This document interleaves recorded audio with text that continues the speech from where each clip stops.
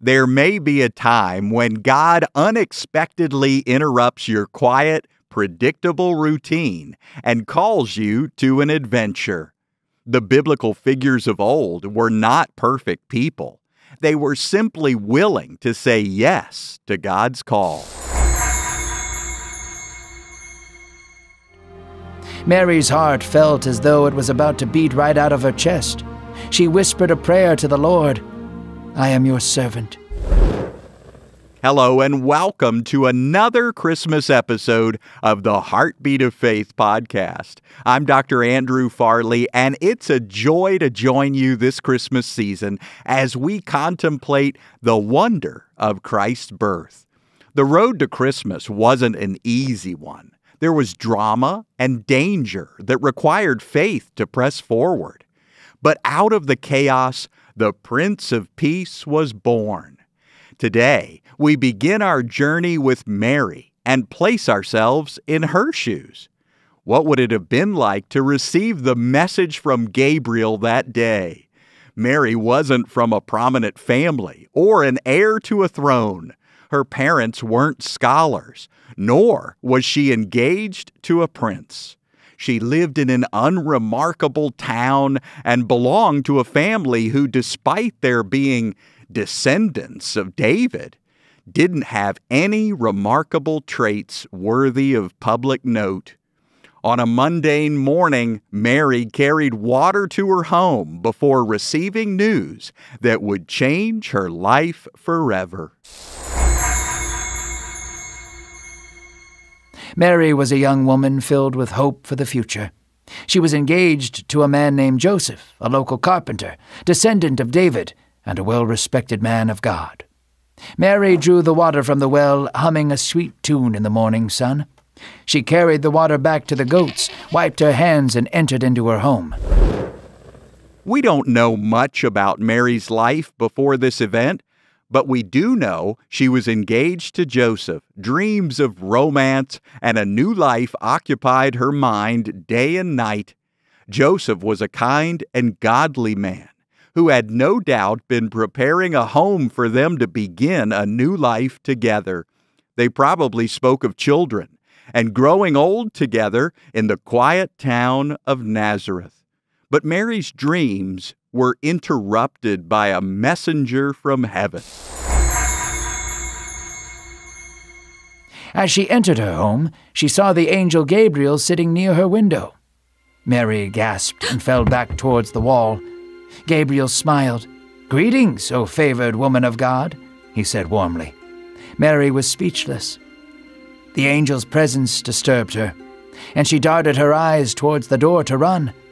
"Do not be afraid," Gabriel exclaimed. "You have found favor with God." Mary's heart was beating fast. She was only a girl and could not imagine what use God would have of her. Gabriel bent down closely to her. "You will conceive a son. His name will be Jesus. He will be the promised son of David, the Messiah, the Son of the living God, the King to bring peace upon all the nations." Mary's eyes began to water as the angel spoke. "His kingdom will reign forever. At his name every knee shall bow, and every broken heart made whole."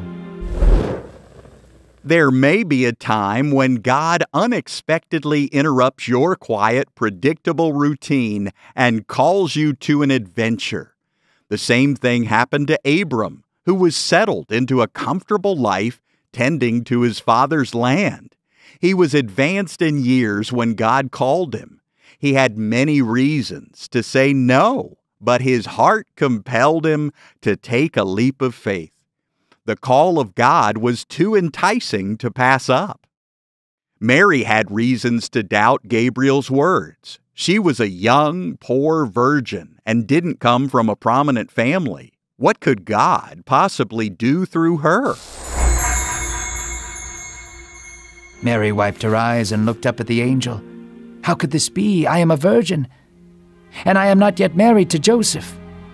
Gabriel gave a warm grin to the girl. "The same Holy Spirit that hovered over the waters of the earth will come upon you. The power of the Most High God will be with you.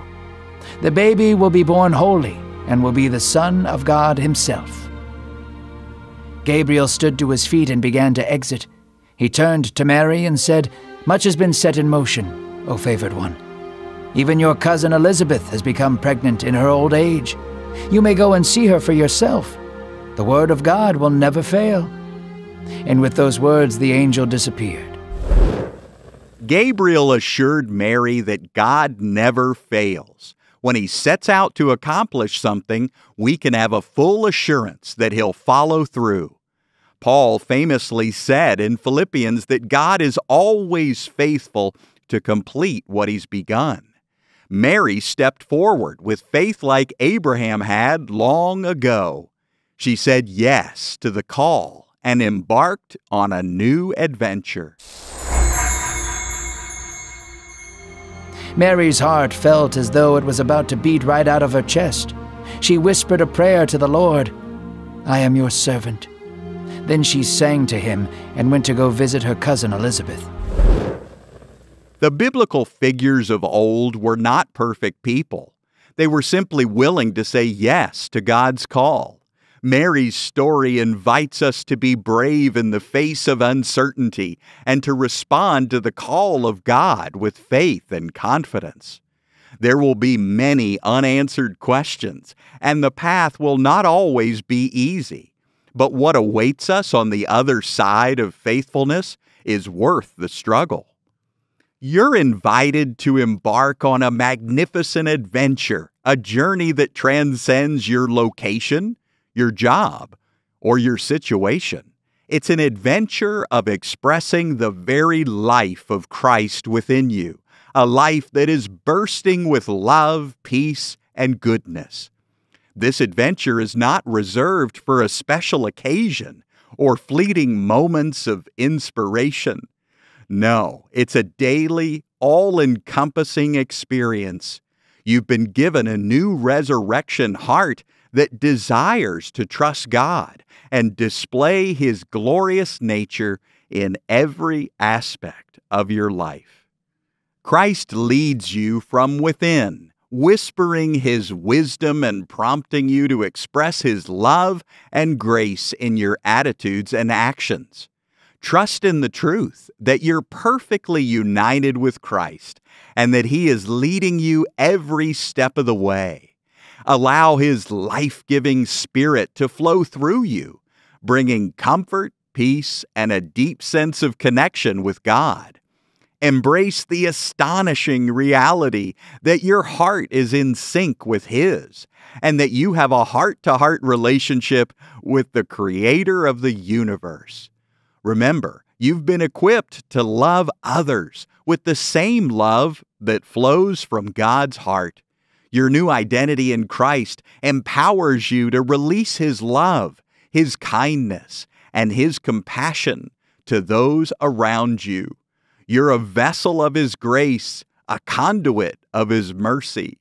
So, my friend, this Christmas, embrace the adventure with joy and anticipation. You're not just a spectator, you're an active participant, partnering with the Spirit of God to display His glory to the world. He's leading you into a life of purpose, joy, and fulfillment. Thank you for listening to today's episode of the Heartbeat of Faith podcast. If you enjoyed today's episode or learned something new about the Bible, share it with a friend or family member. Download the pray.com app, and for more encouragement in God's grace, visit andrewfarley.org. That's andrewfarley.org.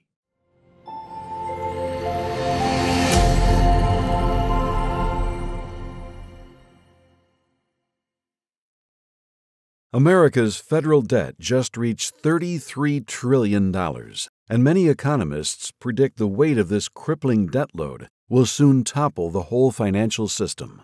Concerned Americans are diversifying their assets into physical gold with the help of Birch Gold Group.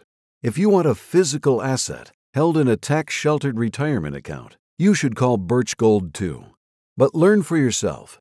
Text the word heartbeat to 989898, and they'll send you a free info kit on gold. If you have an IRA or a 401k from a previous employer just gathering dust, Birch Gold can help you convert it into an IRA in gold, and you don't have to pay a penny out of pocket. Text Heartbeat to the number 989898 to claim your free info kit on gold. There's no cost or obligation, so do it now. Text Heartbeat to 989898.